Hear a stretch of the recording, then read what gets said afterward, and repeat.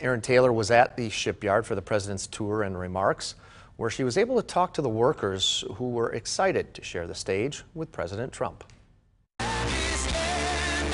President Trump made his remarks here in the Fincantieri Marinette Marine shipyard in front of a crowd of the company's employees who sat here all around me and stood on the bow of that ship behind me. Now, in those remarks, President Trump touted the $5.5 billion contract awarded to Marinette Marine. We'll put the shipyard to work constructing some of the fastest, most advanced, and most maneuverable combat ships anywhere in the ocean. But the U.S. Navy contract means more to Marinette than the 10 frigates the shipyard will construct, including the thousands of jobs it's expected to create. And it means a lot of these younger men and women moving to the area with families are going to be able to get jobs. Tyler was one of 2 employees of Marinette Marine asked to share the stage with President Trump. My hands were shaking a little bit, but it was good to look out in the crowd and see all my coworkers and friends here, so it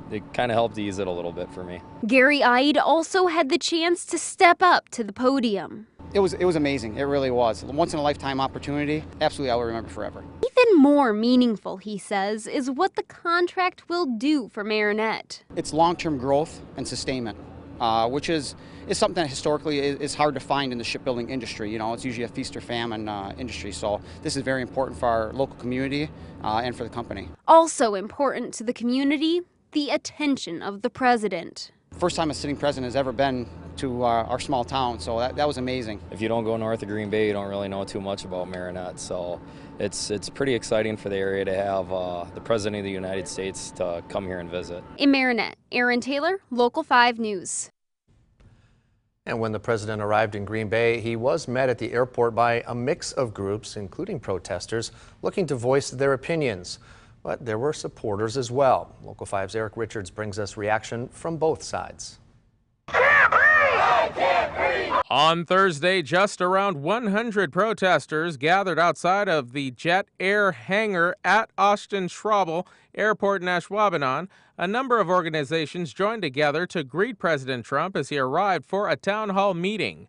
Members of Black Lives Matter and Crusaders for Justice were in attendance and wanted to be heard. If we can show unity, then that will pretty much override whatever he's doing right now, because we have more numbers than he has. Those who support President Trump were also in attendance. This man flew in from Hawaii to show his support and offer a message to protesters. My heart's with them, 100%. You know, I don't agree with everything. We don't have to agree on everything. The underlying issue, though, is connecting us all, and I believe we're all connected.